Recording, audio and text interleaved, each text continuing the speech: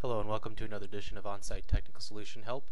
Today I'm going to show you how to add people to your whitelist using Microsoft Office Outlook and AVG 9.0. Right now it shows that I sent myself an email message and it's been marked in the junk email folder. This sometimes happens with AVG. It sometimes picks up messages that we want to keep in our inbox, but it puts it in the junk mail folder. So the way to get rid of that is to open up AVG 9.0. After this interface comes up, it shows you the status of all the components, the antivirus and the firewall. But what we need is up on the toolbar.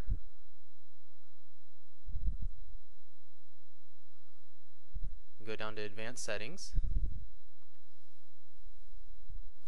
And on the left-hand side, you'll see a subcategory called Anti-Spam. You're going to open that up and go down to Whitelist.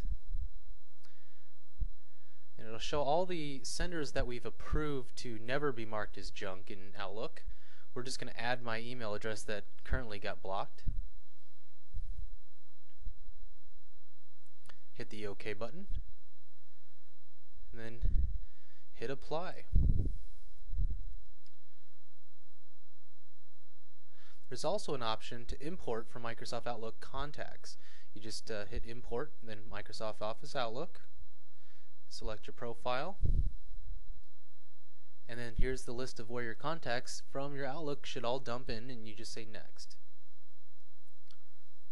So after you're done with that, you can just hit OK and exit out of AVG. I'm going to do a test by opening up our Outlook. Send a new mail to myself.